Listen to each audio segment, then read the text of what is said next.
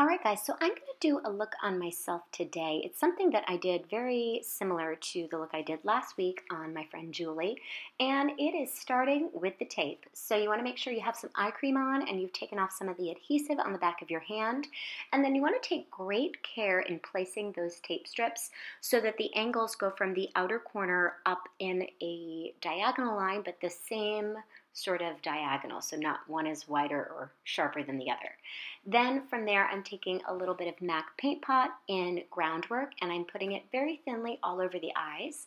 I'm taking this lightest color all the way on that right side, and I'm going to put it all over the lid to set the MAC Paint Pot in place. So now I'm going to have a nice long-wearing shadow. This will also make any other color that we put on top, namely this next warmer kind of melon color, into the crease. It's going to make everything just really blend nicely. So if you don't see every color, that's okay. It's just really about the blendability, and you're going to build up gradually, 1, 2, 3, and then just kind of get darker as you proceed. And I like to go in that outer corner, and I have it flush against that tape, so we're going to get a nice sharp wing. Moving into this warm kind of rust color.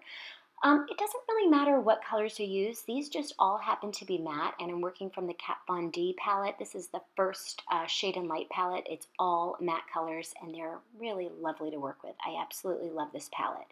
I wish that I could use it more, actually. It's like one of those just really fabulous palettes that you just want more and more of.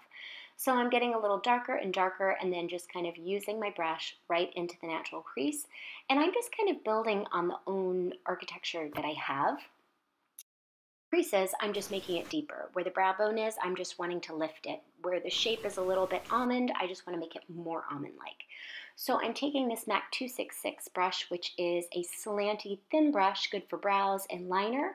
And I'm not even using a liquid liner. This is just black eyeshadow. And since these colors are so dark and matte, they work really well as liners too.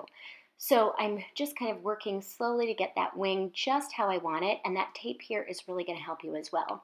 Then once I've got the wing how I want it, then I'm going in with a MAC 217 and then a pencil brush just to kind of smoke it out so you can see the wing, but it's just a little bit softer on the edges, not so sharp. I feel like that's kind of like the trend that we're going to. It's not necessarily so sharp, although sharp will always be in style. It's just nice sometimes to kind of smoke it out and have a little bit of the best of both worlds, smoky and wing dye. Okay, fast forwarding, I'm taking the Kat Von D Shimmer palette, which is kind of like the sister palette to the Shade and Light palette matte one. And these are all similar colors, but they're all shimmery. And I'm just taking these shimmery colors. First I used like a brownie shimmer on the lid, and now I'm using a lighter kind of like champagne shimmer on the brow bone. So what it does is it just adds a little more light. It's a little less formal, it's a little less strict. It just kind of adds a little shimmerness, I don't even know if that's a word, but it just adds a little shimmer so that it just seems a little more playful and fun and summery and, you know, kind of easy on the eyes.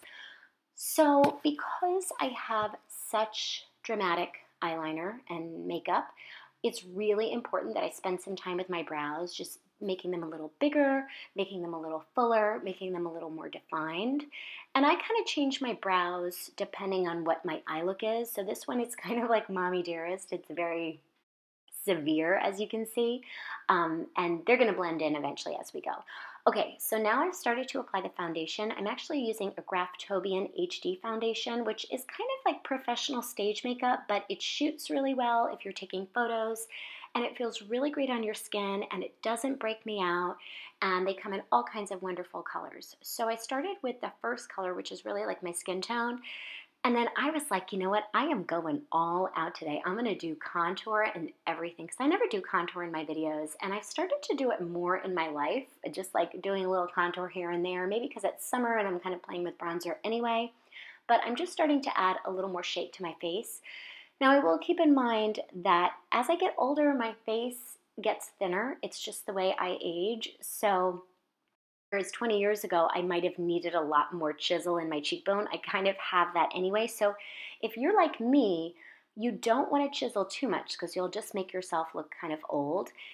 But it can add a nice bit of depth and contour, and I'm kind of doing the top of my forehead to make my humongous forehead look smaller. I'm doing my jawbone.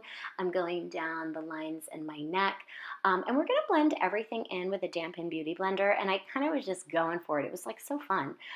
So I just fast forwarded all through that. You really want to make sure your contour is blended out. That's really the most important. So I find I put the contour on with a synthetic brush if I'm using a cream contour, and then I go in with a dampened beauty blender just to kind of blend everything out. Then once I did that, then I went in with this NARS Radiant Creamy Concealer in Vanilla, which is the lighter of the colors that I use, and I'm just adding it to the center of my face, under my eyes, and I'm really amping up that highlight. When you use the lighter color, it kind of works with the contour. So you've got light, so you've got dark, so you've got depth and contour. So now I'm going in with a little bit Mercier translucent powder, letting that bake under the eyes. And then this is a new product that I've been using. It's the Urban Decay Velvetizer. And I've been using this new fancy brush that my husband gave me for my birthday. It's a Tom Ford brush, and it's so fabulous. So I'm just kind of putting that Velvetizer all over my face, and it sets the makeup really, really nicely. And it's so micro finely milled. It's fabulous. So now I'm going over with a little bit of traditional powder bronzer and a little bit of blush. So I took a clean blush brush and I just kind of buffed off all the excess powder so everything's kind of blended in. So now the eyes, the brows, the face is pretty much done. It's time to clean up under the eyes and just give me a little bit of line there. Now that I've done the concealer and all that blending, I usually save under the eye for then, because chances are you're going to have to redo it if you conceal after. So I do that, and I just kind of line everything in. I like a warm color under the eyes when I'm doing this dramatic look. I just find it's like easier to wear.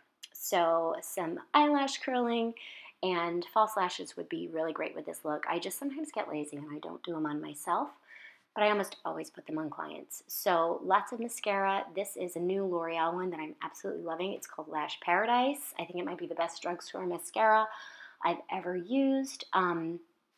Wand, if you see, it's kind of tapered, almost like an hourglass wand. So I'm doing lots of mascara, and that really bumps it up. Plus the shape of this liner really makes your lashes look a little bit bigger anyway. And then I'm taking a nude lip liner. This is Urban Decay 24/7, and it's an Urban Decay lip liner. I think it's called Naked.